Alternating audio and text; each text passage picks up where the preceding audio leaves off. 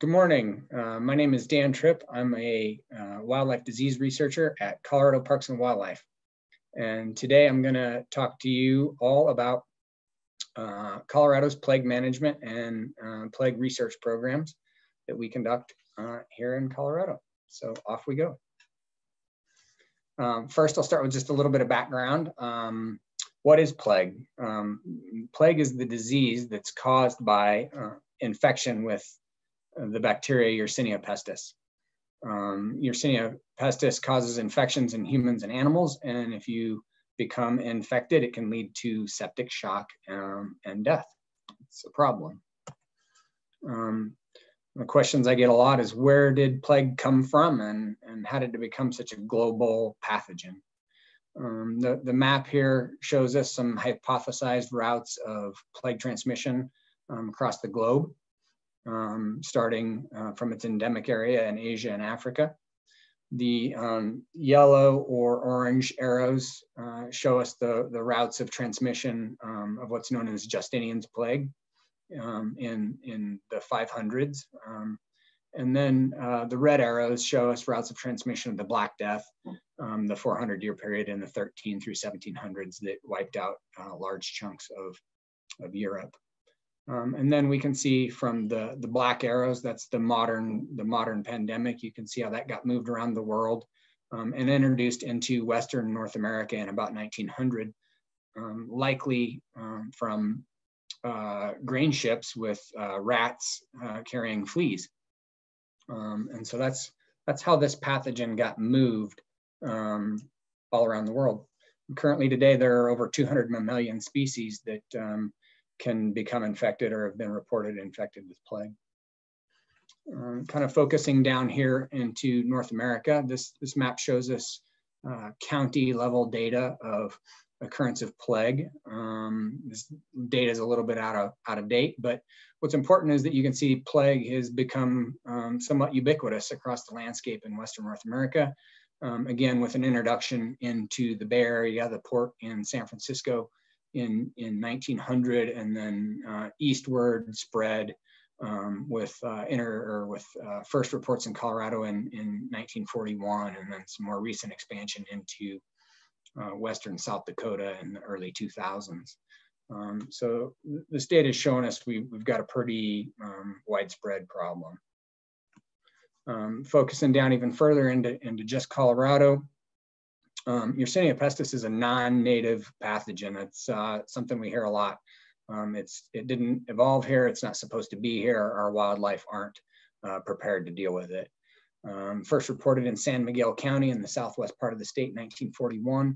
And then throughout the 40s, it appeared statewide in all of the prairie dog species that we have. It's currently very well established. Again, you can see from the map, human, wildlife, flea data. It's really in all four corners of the state, and doesn't appear to be going away. So as a wildlife management agency, why are we worried about plague? Why are we worried about a disease that's most associated with humans? Well, Colorado in this map is kind of right in the bullseye of prairie dog range. We've got black-tailed prairie dogs, white-tailed prairie dogs, Gunnison prairie dogs that pretty much cover up the state of Colorado. And all of these species are experiencing range-wide reductions in abundance. And so this creates lots of wildlife management problems for us. Specifically, we're working to recover the endangered black-footed ferret back into Colorado. We have huge swaths of our state. Our black-tailed prairie dog habitat. Black-tailed prairie dogs have been warranted for protection under the ESA. And then Gunnison prairie dogs in the southwest part of the state have been warranted for protection as well. And as a wildlife management agency, one of our major goals is to try and keep these species on the landscape and keep them from requiring endangered species status protection. But it's not just an issue of prairie dogs. Plague is a real ecosystem disease, if you will. We have any number of species are impacted by plague, and that's either because their main food source or their main prey item is prairie dogs, or their habitat where they live are prairie dog burrows. And so Plague is an issue that has a wide reach in Colorado and really affects a lot of our ecosystems and a lot of our wildlife. So, given that this is so widespread and is such a big problem for us, is there anything that we can actually do about it? And the main tool that we've been using and that folks in North America use is vector control with an insecticide called deltamethrin, or a product sold as Delta Dust. And it's a synthetic insecticide, and it's labeled for use in prairie dog or rodent burrows. And the goal is to apply 4 to 6 grams of this dust powdered insecticide into prairie dog burrows. And although this sounds very simple, it's actually quite hard to achieve. To give you some sense of some of the things we're trying to do, this blue outline is a polygon of the area of a prairie dog colony. And that's how we start, with a GIS layer telling us where our prairie dogs are. And then we take technicians with equipment, and they work through the colony on foot. And this green line would be a track log of that person's movement through the colony, and they dusting burrows as they go. And when you add in all the technicians over the course of a day, they fill in the colony, and hopefully that's what it looks like. Hopefully they got all of the burrows as they worked through the colony. And one of the issues is the equipment. Which type of equipment should we use to do this job? There are lots of commercially available equipment, and none of it is really purpose built for what we're trying to do. And so that's prevented us from doing a really good job and presented some problems for us to solve. So at Parks and Wildlife, we knew we had issues with equipment. We knew our equipment wasn't really reliable and was hard to repair. So we built some prototype dusters that run on paintball tanks, compressed air, that allowed us to be mobile and hopefully do a better job at applying the dust in the burrows. And then we just did a quick experiment. I guess it wasn't real quick. It took us several years and a couple 100,000 prairie dog burrows of collecting data. But what we found was, in just a simple comparison of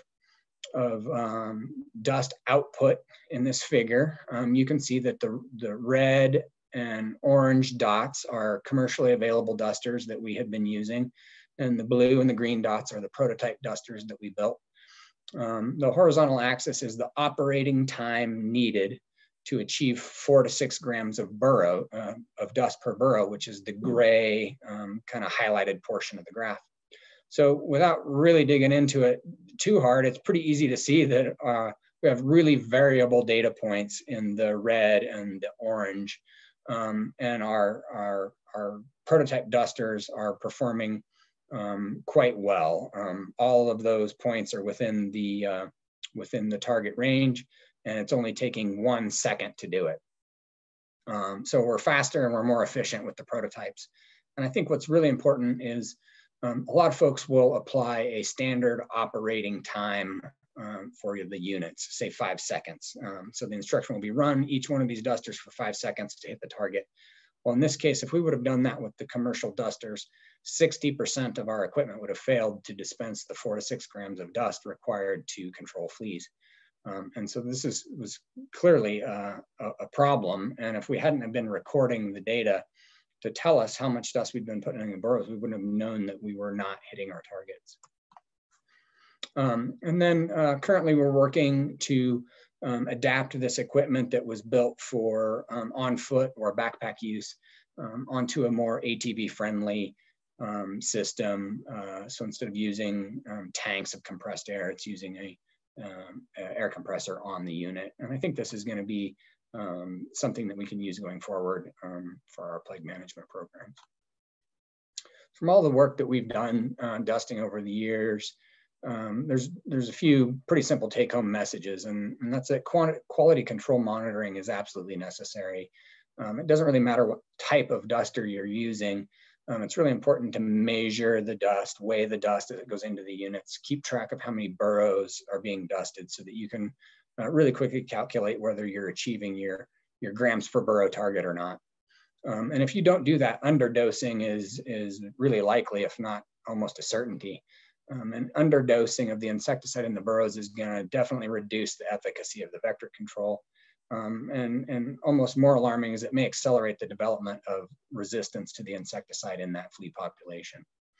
And then as a group, not just at Parks and Wildlife, but for everybody that is trying to do plague management with insecticides, we need to continue to develop and improve and maintain our equipment so that we're just more effective and efficient at that endeavor.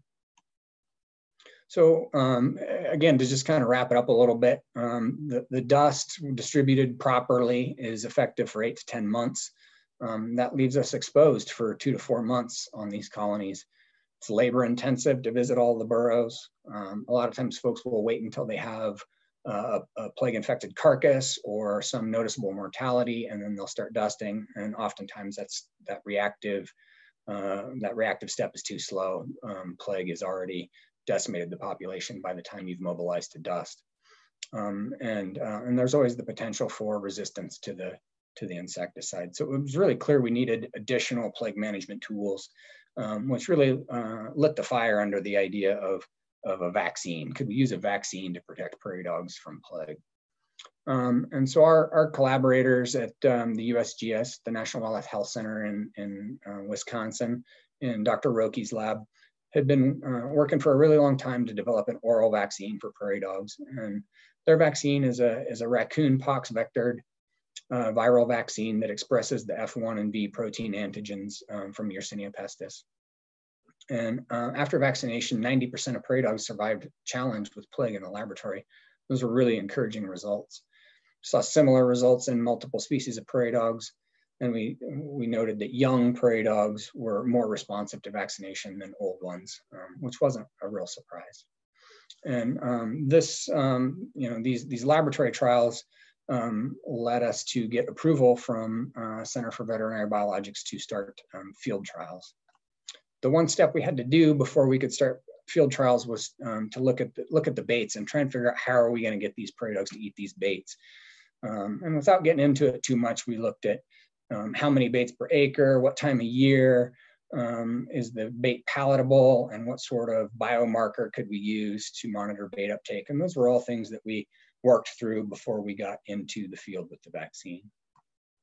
And then in 2012 in Colorado, we did field safety trials on Gunnison and blacktail prairie dogs. And we observed high vaccine uptake with the biomarker. 95% of the prairie dogs had consumed one of these baits. We saw no evidence of adverse effects in prairie dogs or other non-target rodents that consumed the baits.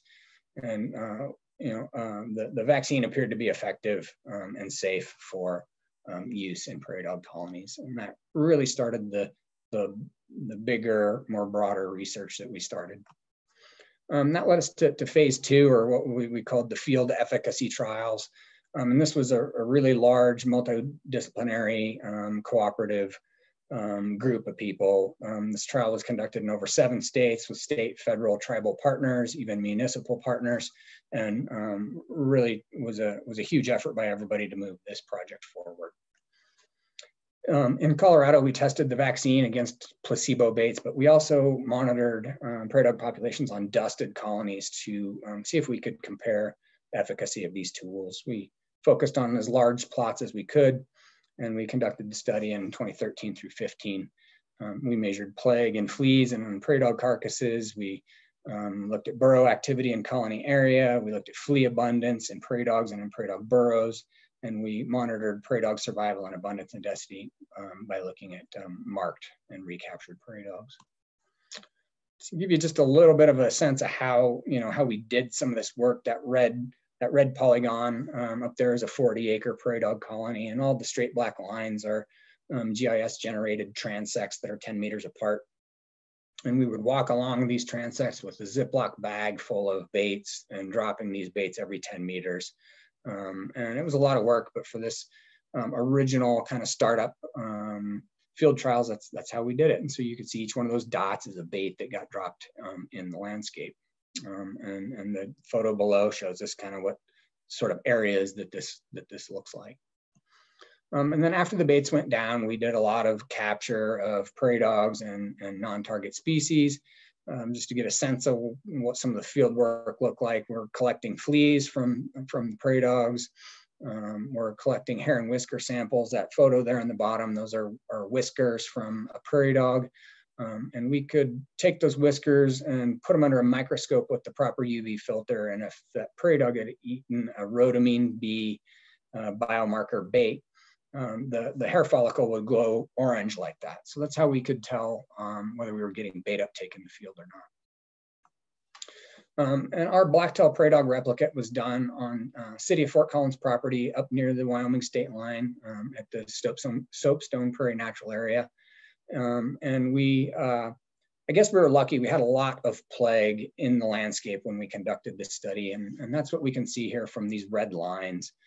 All of the colonies between the red lines were impacted by plague in that year. So from 13 to 14 and then on into 15, plague moved in a northerly way. And all of the colonies on this complex that didn't receive some form of plague management were essentially wiped out.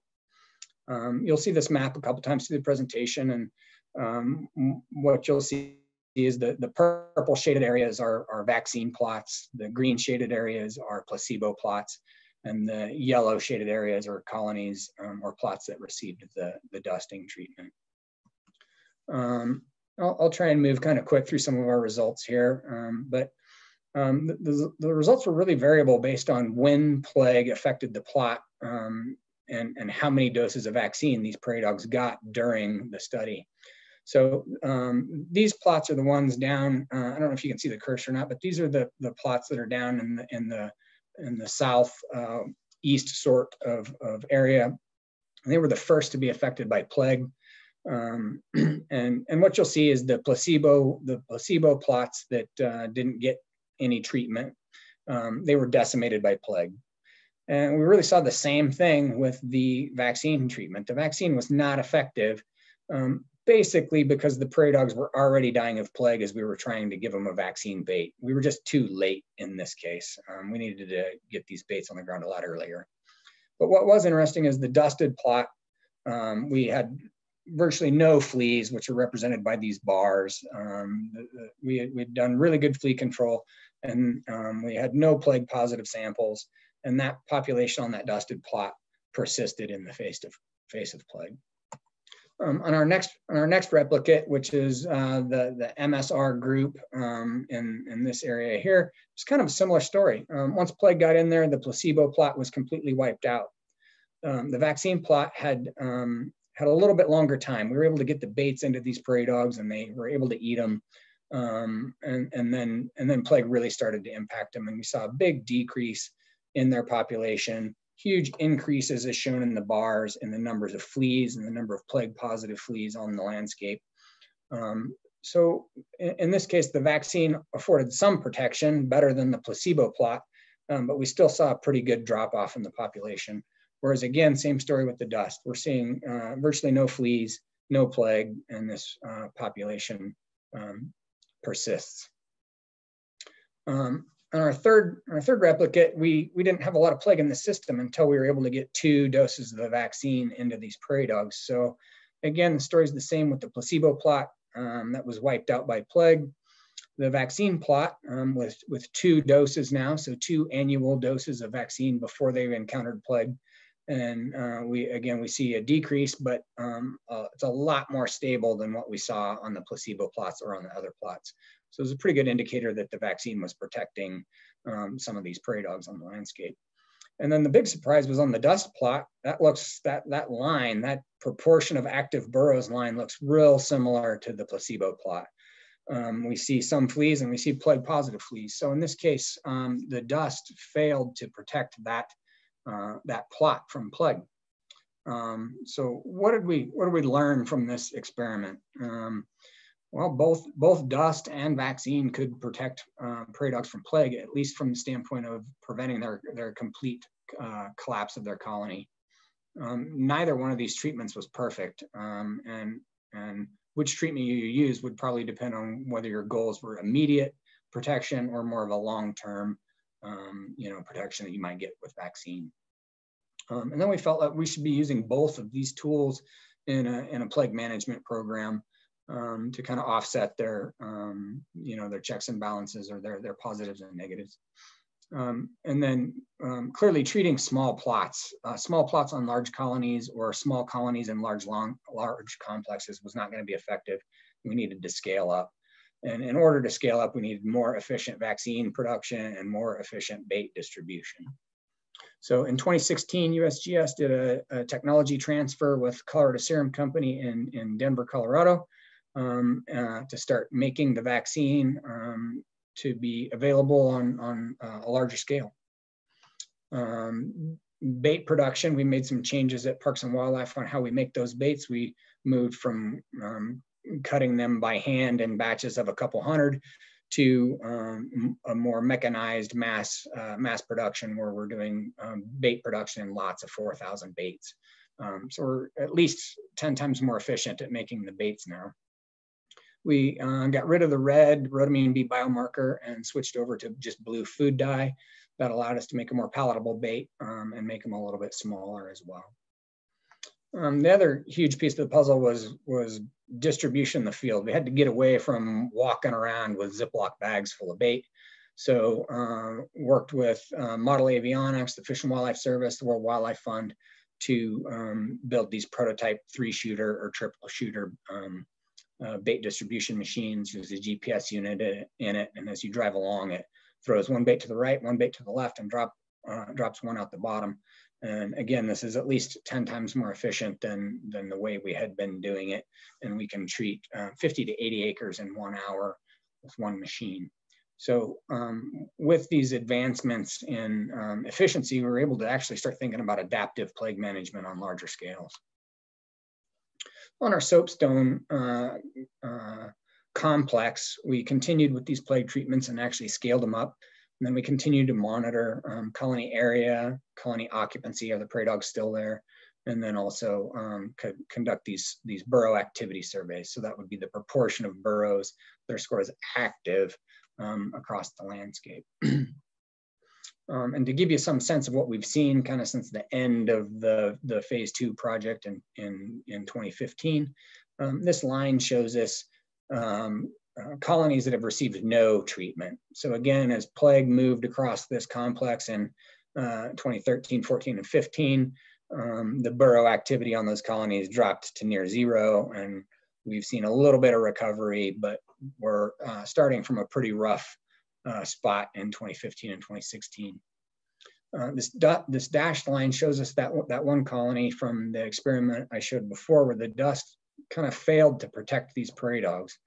So we see a little bit better response from the dust in this case, but it really kind of mimics what we're seeing from the placebo or the no treatment in this case. So this is what we're really trying to avoid, are treatments that are not effective. The blue line that I just put up are colonies that have been vaccinated only. And again, we see a decline once plague gets into that system, but it's much more stable than these other two lines. And this is something that I think we can work with here. And if we combine both of the treatments, vaccine and dust, with this black line here on the top, we see that that's definitely the most effective way to do this, to get plague management, is to combine these tools. Lines on a graph are a fine way to think about data, but the story is really better told in a series of maps here. So in this context here, this is the one plot that we put all 3 treatments in one colony. Placebo in the north, vaccine kind of in the middle, and the green area got the dust treatment. And those red boxes are the plots. Each one is 100 acres. And this is what this colony looked like in 2012, the year before we started the experiment. In 2013, the colony had grown. We started the experiment at 900 acres, and again with the three treatment plots shown. In 2013, we put the first baits down, and in 2014, we put the second treatment down. But in 2014, these yellow dots show us that we're starting to get plague positive fleas out of prairie dog burrows. So those are the locations of burrows where we knew we had plague. We got this data kind of really late in the year in 2014, and as we went through the overwinter period and into 2015, I was really anxious and nervous to see what we were gonna encounter in 2015. And in 2015, it was as bad as we thought it was going to be. The placebo plot completely blew up with plague. There were no prairie dogs left. It killed every prairie dog on the plot. The dusted plot down below, you can see, went from a big block of about 600 acres of dusted prairie dogs to these little fragmented bits that were left. But in the middle, that vaccine plot pretty much held its own. And even with this really strong plague challenge of plague rolling across the landscape, that patch of prairie dogs that got the vaccine for 2 consecutive years maintained itself on the landscape. In 2016, we continue to see the vaccine plot grow, and the dusted fragments start to coalesce back into a functional unit. And in 2017, ferrets are actually released on this vaccinated portion of the colony, which was a big step. In 2018, during spotlight surveys, ferrets are observed on that vaccinated portion. And again, all these years later, on the northern placebo plot, there's not a single prairie dog that's recolonized that area, and the dusted area continues to coalesce and grow. 2019, we see wild-born kits on the vaccine plot. So pretty decent indicator that at least these ferrets, this group of ferrets was liking to call this vaccine plot home. And in 2020, last year with fall spotlight surveys, again, we were finding ferrets in the vaccinated portion of the colony. So that kind of leaves us to where we are today and how we go forward. And what I think what we're looking at on this graph, this is a dose response curve. So this is how much vaccine we put in these baits and what that does. And so you can see that if you kind of shoot for the middle of the graph here and you put 1 or 2 doses of vaccine in the bait, you get about 40% seroconversion. And that might be okay if you're trying to just keep a few prairie dogs on the landscape and speed recovery. If you cut that down and only put 1/5 of a dose into the bait, you save a ton of money. You can probably put a lot more baits on the landscape, but you're only going to protect 20% of the prairie dogs that eat those baits. You only get 20% seroconversion, and that's just really not very good, or that's not what we're trying to do. But if you take that the other direction and you put up to 8 doses of vaccine in the bait, you can get 90% seroconversion, and that's the target. If we're talking about black-footed ferret recovery, we really need to be limiting plague to the point where there's very little plague in the landscape, because those ferrets will find it. And so this is where we are in the balancing act of trying to figure out cost versus efficacy in here, and really focus on in that middle portion of the graph, in that $11 range. Are there things we can do to make the vaccine more efficacious at that more affordable level? And that's a lot of the work that we're focused on right now. To kind of sum up where we are and the challenges we face, we continue to optimize our plague management tools. We need to drive the cost of the vaccine down or figure out a way to push the efficacy of the vaccine up. And we can do that by improving the vaccine construct, just make a better vaccine. Or we can try and manipulate the vaccine that we do have with some post-production treatments to try and make the vaccine more available in the bait for the prairie dogs to consume. There is more work to do with optimizing the dose and the bait density. So is there an interplay between how much vaccine we put in the bait and how many baits we put on the landscape? It doesn't necessarily have to be 1 dose in 1 bait. We can play with that range a little bit to see where we can be most effective at getting vaccine into the prairie dogs. We continue to struggle to get juveniles vaccinated. The bait uptake is best late in the year in October when the vegetation is dry. but that leaves that juvenile cohort exposed all spring and all summer. So we need to continue to try and figure out a way to get baits or vaccine into that juvenile cohort, which will help get us to herd immunity a lot quicker. I think the gains that we've been able to make in getting a functional plague management system has been in investing in the distribution equipment and infrastructure, and that's stuff that we need to continue to do so we can get our efficiencies. Tracking down funding is always something for disease management and wildlife. That's a problem that we all have to try and keep the project moving forward. And then I think most importantly is we need to continue to do plague management in an adaptive way. We need to apply these treatments, do the monitoring long term, and then learn and adjust as we go. And with that, that is the end of my presentation. And I think we will take questions at a later part of the session today. So thank you for your time. I appreciate it.